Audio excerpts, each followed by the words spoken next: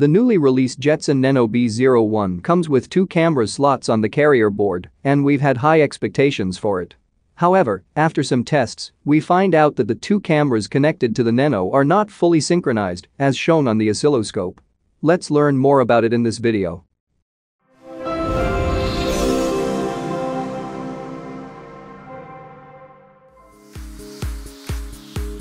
Firstly, we've connected 2 of our 8-megapixel IMX219 camera modules to the Jetson Nano B01 and pressed the probe's tip to the camera module. It's clear on the oscilloscope that the 2 channels are not displaying the same wave. On the other hand, the Arducam stereo camera hat works with our stereo camera board with a shared clock NI2C broadcasting. So it's strictly synchronized to the nanosecond level. This time when you put the probe on, the 2 channels on the oscilloscope are displaying the exact same wave, proving that the cameras are fully synchronized. However, we are not saying that our stereo solution is better in any way.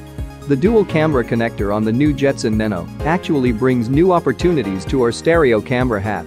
It was initially designed to disguise a dual camera setup as a single camera connected for the previous versions, and now the new B01 offers 2 slots. It's possible for us to use 2 pairs of synchronized cameras, and that's 4 in total. You can see from the video that we've managed to run 4 cameras, 2 in color and 2 in monochrome, on the Jetson Nano. And that's not all. We are building a cam array hat that doubles the current multiplexing and allows 4 synchronized cameras connected to a single slot. Stay tuned for more surprises.